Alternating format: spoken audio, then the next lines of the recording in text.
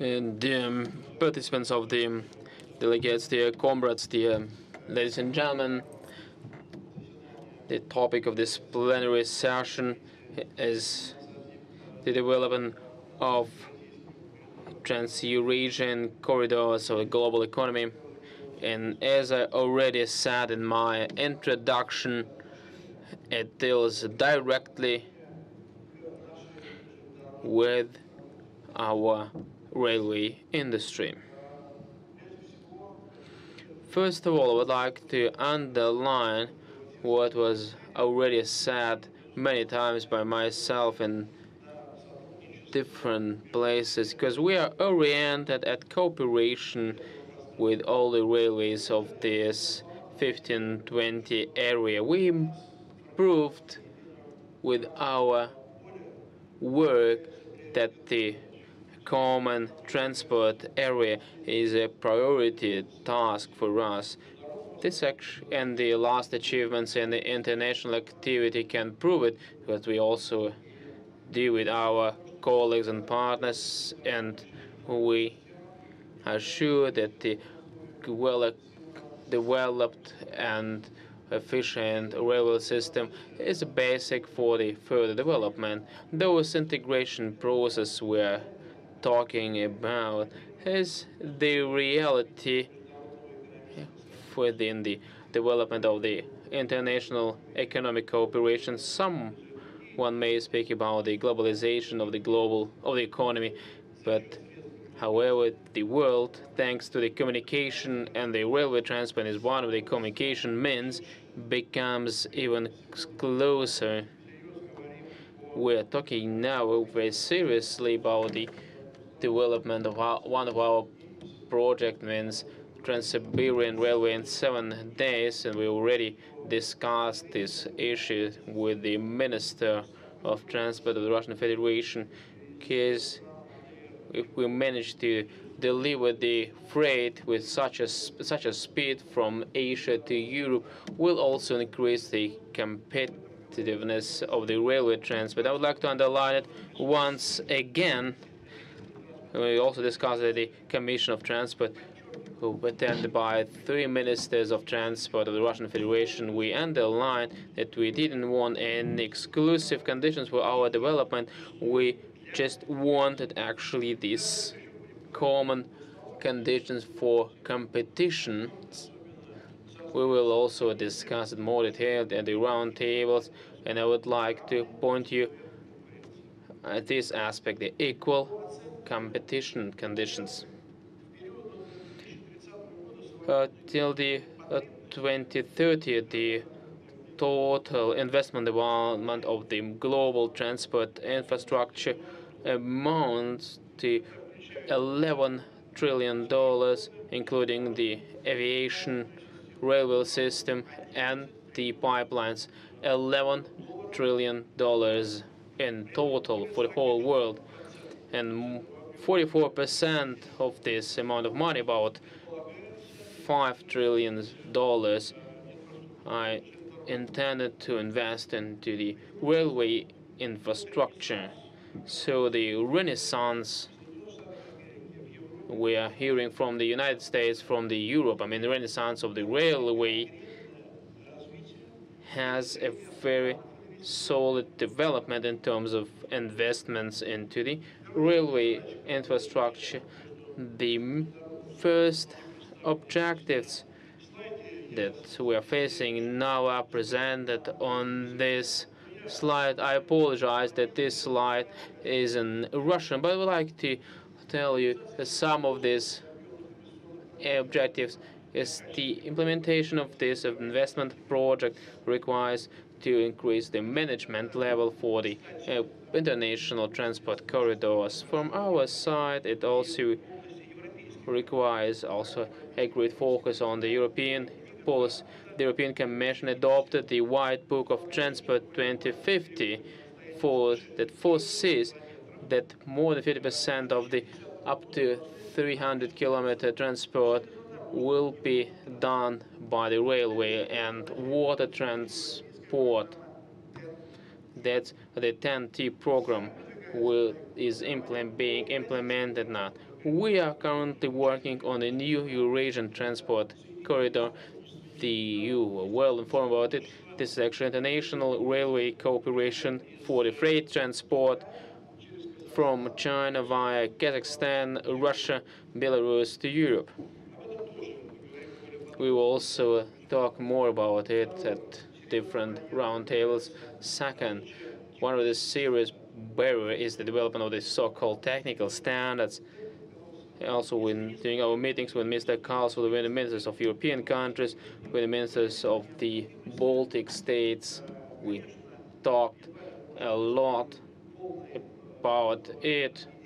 We are not able to achieve the full unity in standards, but as for the synchronization, harmonization of the legal frameworks and standards could be possible, and it is what we need to do now.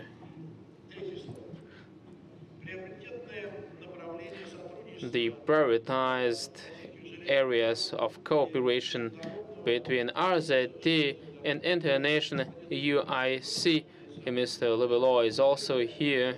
This is actually the balanced position in order to achieve the balance in the development of the transport corridors, the development of the interoperability of the infrastructure and the railway fleet between the different standard railways, the development of very high-speed transport, and so we achieved a very significant progress together with the French Railway and Deutsche Bahn.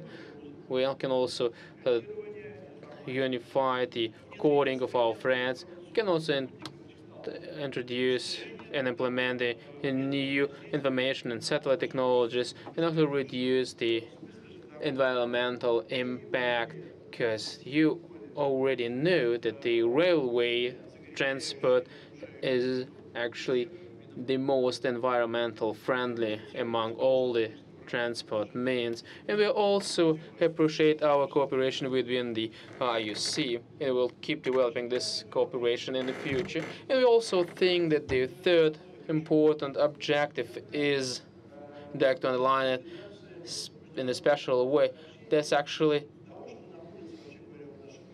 we need to eliminate information barriers. I do remember how much time it took place to work with our Finnish colleagues to achieve the electronic declaration of freights transported by the railway. And I can't tell you right now that we achieved here a great success, but in other directions for freight transport to Europe. This is the task or objective number one, the electronic declaration of freights transported. The development of this scientific and technical cooperation between the CIS countries and the European companies and the APEC countries. Within the UIC, we are working on it, but we can certainly intensify this work because we have really significant achievements in Europe in the area of airway. We, as the Russian colleagues, can also present something, and we'll discuss it at different round tables today and tomorrow. Yesterday, when we were visiting different railway facilities, we were talking about this construction of a new railway station. Mr. Carlos was during this visit, and it is quite important that we are implementing the policy of energy efficiency, of the environmental protection. The whole roof of this new railway station will be a solar battery that will also allow to save a lot of energy and reduce emissions. One of the biggest problems we're not able to solve by ourselves, and we can only rely on the governmental support. There's actually the cooperation between the customs authorities of different countries. We are facing this problem even within the CIS area. It's talking not about passenger transport, but also about the freight transport. When the IT area is well developed now, we can ask our honored ministers to solve this problem of electronic declarations, and we can also decrease the number of customs procedures when crossing the borders. It will also increase our competitiveness in the market. I would like to underline that on the 8th of June we will open the ferry line in Zasnitz, and Mr. Minister, we will also use these offers in order to reduce the customs and border procedures. Quite an important step was signed between the AZT and Kazakhstan Railway to develop the transport logistics system of the common economic space, and it is also one of the priorities for us. Please, next slide. When talking about the balanced development of the network, I'm thinking that together with our partners from Europe and the Baltic states, we can balance the development of the infrastructure. It would be quite strange if we invest money, also our governmental money, into development of the infrastructure, which is not will be continued by the development of the infrastructure in our neighbor countries, I mean in the CIS countries. The same can be applied to the European countries. I think we can agree that we can synchronize this work and do it regularly. We also developed the general scheme of the railway development till 2020, and we can share all the information available. One of the most important elements is to increase the quality of passenger transport, especially on the international routes. And I also think we can also resolve this issue very fast. This slide tells you about the financing sources that are already well known in the Western Youth. We are currently working on it. You know our office for using the money from the Russian pension funds that will also allow us to develop the infrastructure. We're clear that we need to be ahead in the infrastructure development, so the railway infrastructure development should be ahead of the development of the Russian economy. This is actually what you can find even in the student's book at the university. In my introduction, I was talking about the importance of the development of human potential. Here we have good cooperation with the Deutsche Bank, with the French Railway, with the Siemens company, and I'm absolutely happy as the head of the UIC, even with our colleagues from CIS, we keep developing this topic because we educate the students from the CIS countries in Russia.